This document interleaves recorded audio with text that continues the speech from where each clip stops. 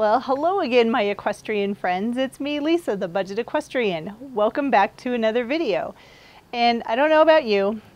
I don't know if you have your horses at home or if you board them, but where we live, we have a small piece of property, and I have basically two turnout areas for my horses. One of them is the main pasture, which is hooked onto where they go every single day, and the other one is behind me.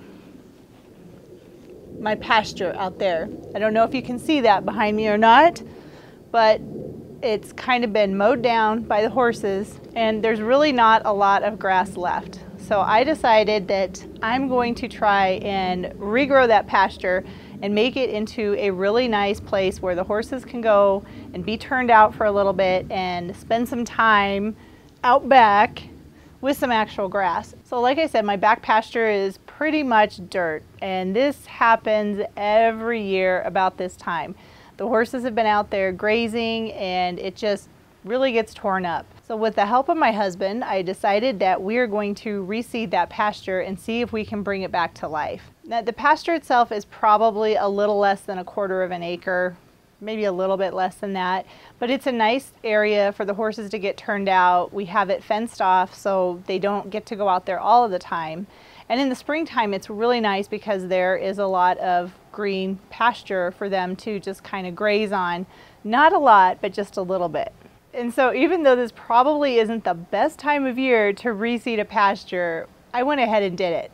So let me walk you through what I did right now.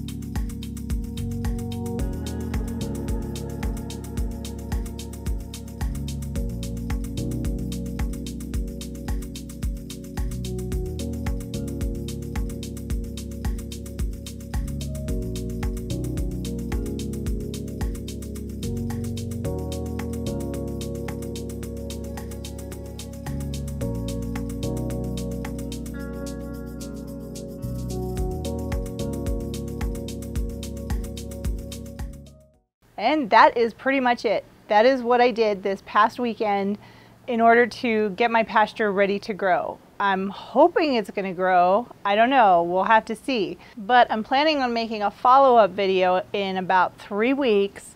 We'll see how much green grass is out there. I don't know if it's going to be there. We're going to find out. From all of the research that we've been doing, it seems like the best way to make sure that our pasture is going to be successful is just to keep it watered. So that's what we're doing every single day, is making sure that the ground stays wet, and hopefully that will help the seed to grow. So if you haven't subscribed to my channel yet, be sure to subscribe. Come back in a couple of weeks and look for the video, Bringing a Pasture Back to Life, Part 2, and we'll see how it goes.